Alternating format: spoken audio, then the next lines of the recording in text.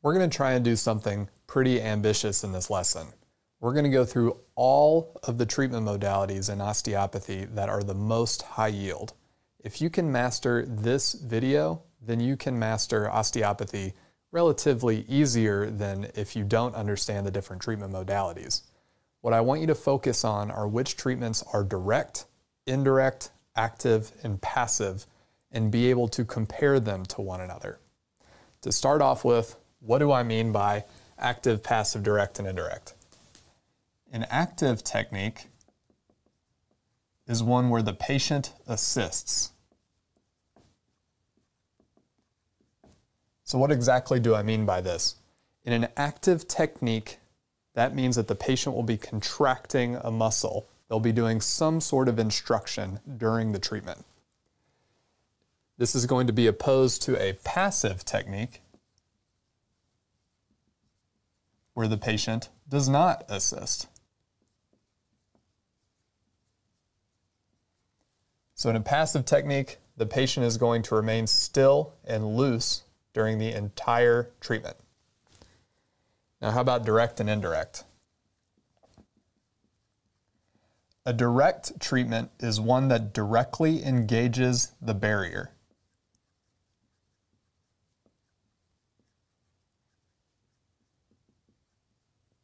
Now, what do I mean by barrier? Think back to the diagnosis name. Think back to what the dysfunction can and can't do. Whatever the dysfunction cannot do is the barrier. In a direct technique, you're going to engage the barrier. And we're going to oppose that to indirect, where you will engage the freedom.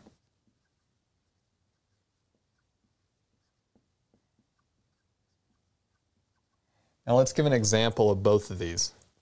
Let's say that you have a patient and their somatic dysfunction diagnosis is T6, flexed, rotated right, and side bent right. Remember, you always name a somatic dysfunction by what it can do. So if you say that the patient dysfunction is T6, flexed, rotated right, side bent right, this is what they can do. So this is the freedom. This is where the patient can go easily. On the flip side of this, if this is what the patient can do, that means that the barrier is going to be the opposite. So for this patient, it's going to be T6, extended, rotated left, and side bent left. So just recognize that these are two opposites of one another. We're going to use this as the basis for comparing and contrasting all of these treatment techniques. So to start off with, we'll do muscle energy.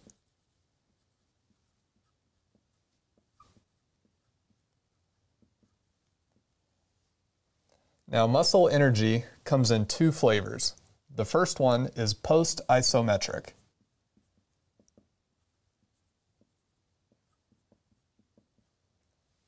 This treatment technique is direct and it is active. It is direct because you are engaging the barrier, and it is active because you are asking the patient to do something during the treatment. So for this example, for setup, for a patient whose diagnosis is T6, flexed, rotated right, side bent right, you're going to engage the barrier, which is going to be T6, extended, rotated left, side bent left. When you think of post-isometric relaxation muscle energy, I want you to think of the Golgi tendon organ.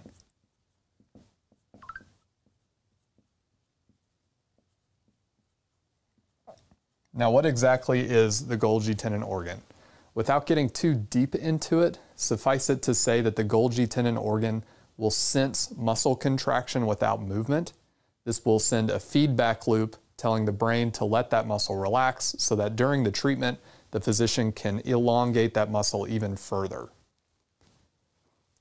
So, this technique is direct and active. So how exactly do we do it? The first step is going to be to passively bring the patient to the barrier. So the patient is going to start the treatment in neutral. You are going to passively push them into the barrier, which is going to be T6, extended, rotated left, side bent left. Once that we get there, we're going to ask the patient to actively contract isometrically into the freedom.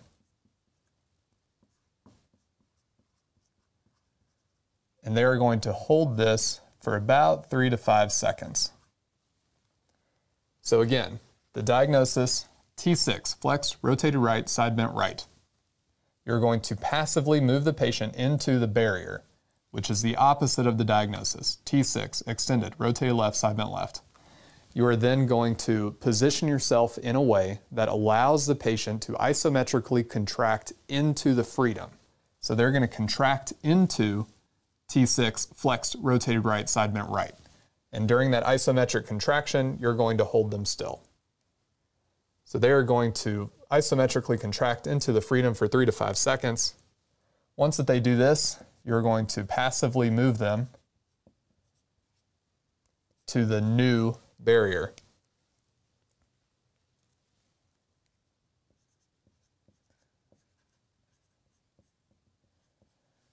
Now, because the Golgi tendon organ sensed the muscular contraction, allowing for a feedback loop to allow the muscle to relax more, that means that you can now move this dysfunctional area further into the new barrier. So further into T6, extended, rotated left, side bent left. Once that you get into this new position, you are then going to repeat all of these steps 3 to 5 times, after which you are going to return the patient back into neutral, and then you are going to rescreen. It's always important to rescreen your patient after every treatment technique. Now, here's a pretty simple way of thinking about this. There are a lot of steps for muscle energy, but if you're kind of catching along with direct and active treatment, you can kind of see that the whole goal is to place the patient into the opposite of the diagnosis and then ask them to isometrically contract into the diagnosis name. So if it's easier for you to think about it in terms of that, then do that. Me personally, I write out the diagnosis first, I figure out what the barrier is, and then I fit this mold into how I'm going to perform the treatment. And once that you understand this, you can perform muscle energy on any sort of dysfunctional segment without having to think too hard about it. So I said muscle energy comes in 2 flavors. The first is post-isometric, and the second is reciprocal inhibition.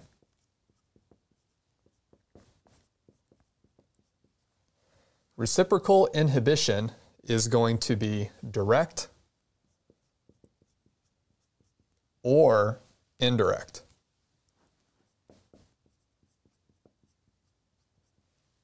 But it is always going to be active.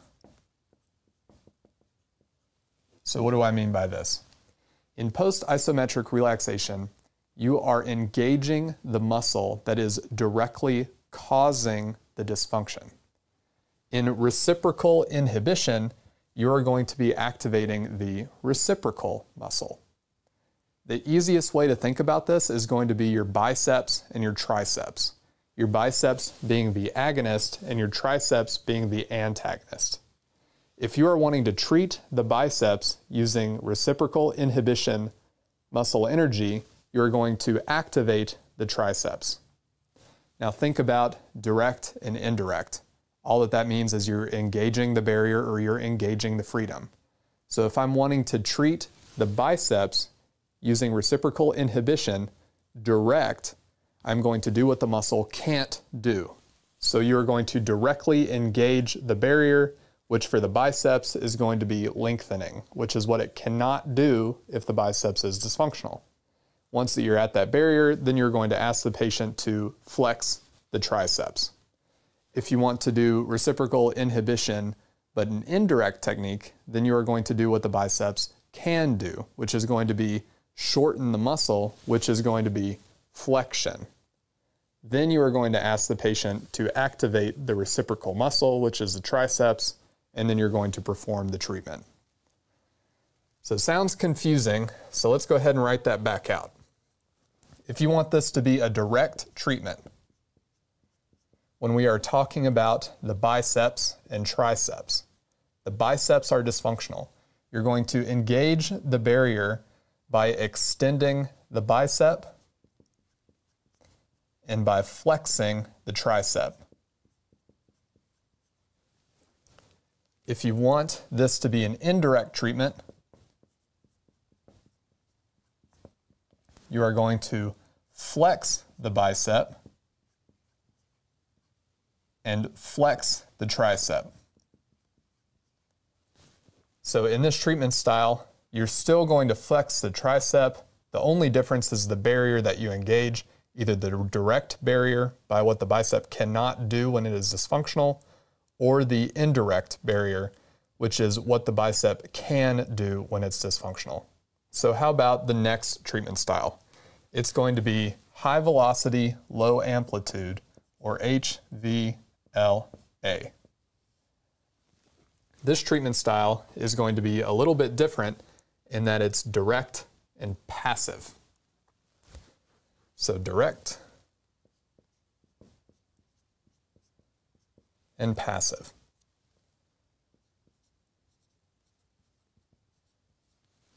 Now, HVLA. An easy way to think about this is getting your joints popped. Whenever you think of HVLA, think of the treatment style that involves popping. For HVLA, the first step is going to bring the patient passively into the barrier.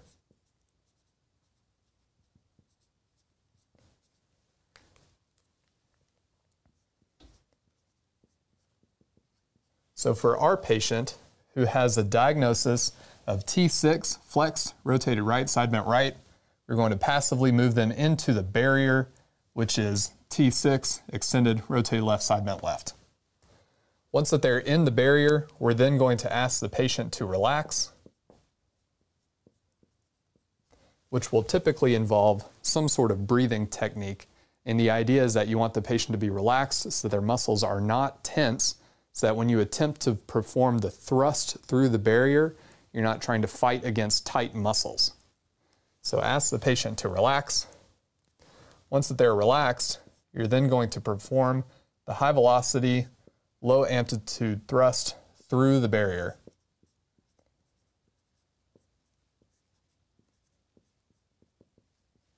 So you have the patient already at the barrier, they're relaxed, you're then going to push through the barrier, meaning that you're going to push further into extension, rotation to the left, side bending to the left. Once that this is complete, just like the end of every single technique, you are going to bring the patient back into neutral and then rescreen.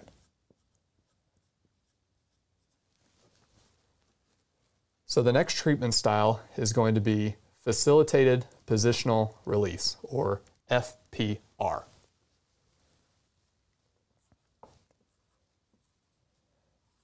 Now, FPR is a little bit different in that it is an indirect technique that is passive.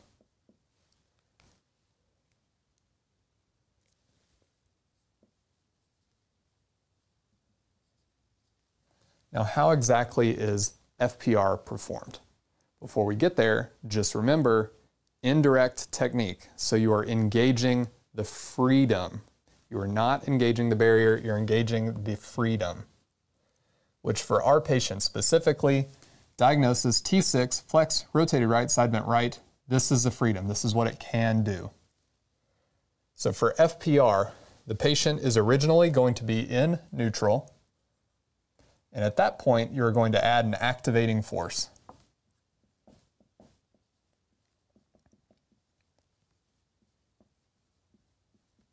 Now, what exactly do I mean by activating force? You're going to add some sort of compression all the way down to the joint, and that's going to activate the joint. Because the dysfunction that we are treating is at T6, you're going to want to apply enough compression through the shoulders that will allow for compression at T6. but not any further. So enough compression for you to reach the joint. Once that you add your activating force, you are then going to passively move the patient into the freedom.